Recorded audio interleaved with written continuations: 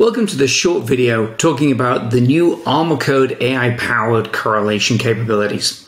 As we can see here by looking in this dashboard, we're currently managing about 1.3 million total findings within this organization. Of those, a little over 18,000 of them are SAST findings, and a little over 3,000 of them are DAST penetration testing or bug bounty findings. Now, the typical challenge that most organizations face at this point is which of these 18,000 findings should I go ahead and address and prioritize based upon the vulnerabilities that are existing within my system, those which have been found as part of the DAST analysis. Now, a traditional approach is to start sifting through these, trying to look for individual matches or patterns that I can then use to say this particular DAST finding is correlated with a particular SAST finding, therefore identifying very quickly the point of remediation.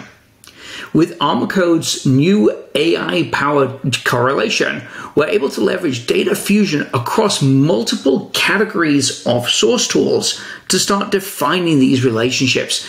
And the correlation between DAST and SAST is a great example of that. Here, if we look within our dashboard, we can see that there have actually been 15 findings that have been correlated across these different scan types. Drilling into the findings view, I can see that I'm actually focused on only those findings that have had some correlation. I'm also focusing only on specific scan types. I can see the scan types here in the view as well as the different source tools. So let's go ahead and actually look at this first issue here, which is a SQL injection. Drilling into that, we can see that this SQL injection issue is found from a DAST scan running ZAP. And one of the challenges here is this is a vulnerability, but it's not a published vulnerability. It's not a CVE, so I can't use the CVE as a point of correlation. Instead, what I have to do is to look through all of the associated SAST findings and identify which may be correlated to SQL injection. Well, with the power of AI, we now are able to immediately pinpoint those findings that are correlated between those different scan types. So here we can see I've got a correlated finding from 𝗄𝗏 that is actually referencing a SQL-related issue here. We can also go ahead and look at these findings together within the findings view, where I can go ahead and perform inspection of those findings individually, or I can start to perform bulk actions such as recategorization. So for example, here I can see that this static analysis finding was previously marked as an accept risk. I could change that status, or I could actually go ahead and create a ticket for these findings. When I do create that ticket, the ticket is actually going to combine those findings together into one record.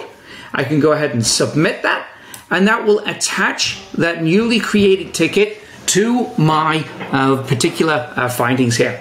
Drilling in and looking at the finding, I can actually look at the information regarding those findings, the correlated findings directly here within Jira, leveraging the ArmorCode Jira plugin to give me dynamic real-time visibility into the data that's stored within ArmorCode, but then also giving me full bidirectional visibility across the two systems.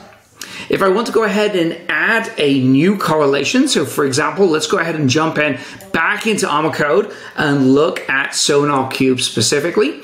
We're going to go in here and we can clearly see that I've got my correlated finding from ZAP, but I'm going to go ahead and add a new correlation. And this time I'm going to pull in a finding that I already had identified. And this one has come from Burp Suite. So now these are correlated.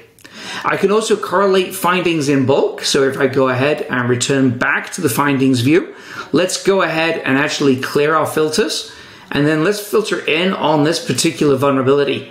And here we can see that I've actually got these two vulnerabilities found, one found by SBOM analysis through CycloneDX, and one found through SCA leveraging Quiet AI.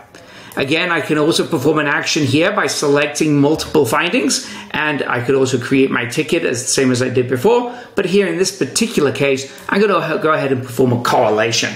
So here with this correlation, I'm going to go ahead and say that these are correlated and then submit that back into ArmorCode. And now these manual correlations are available directly within the findings view as well. So thank you very much for watching this short video. If you'd like to learn some more, please contact the ArmorCode team. We'd be very happy to show you this in more detail and running live inside of your environment.